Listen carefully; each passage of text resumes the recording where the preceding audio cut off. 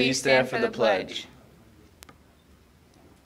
I pledge allegiance to the flag of the United States of America and to the republic for which it stands, one nation, under God, indivisible, with liberty and justice for all. Welcome back, Trojans. My name is Wendy. And my name is Evie. Today is Monday, April 18th, and here's your news for today. Are you interested in the Florida wildlife and the environment? Here's a summer opportunity you don't want to miss. The Conservancy has openings this summer for high school counselors in training for our summer camp. There are 1, 2, or 3-week shifts available, and they count towards community service. This is also known as the CIT program. Students must be at least 16 years old to apply. Please see a flyer and job description located in the Guidance/Student Services office. Seniors, scholarship season is in full swing.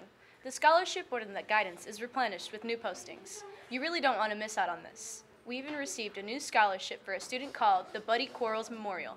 Be sure to take a look at the scholarships either online or on the board in the guidance office.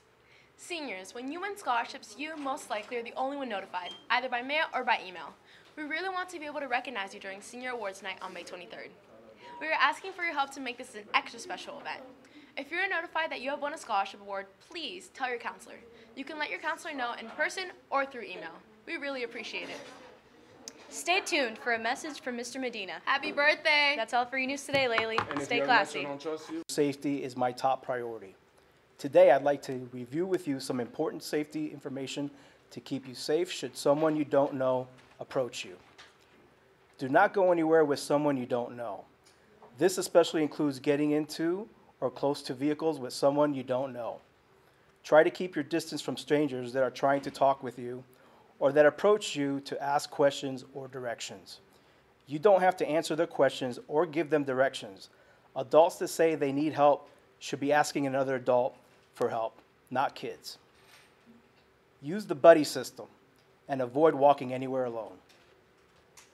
Trust your feelings and instincts.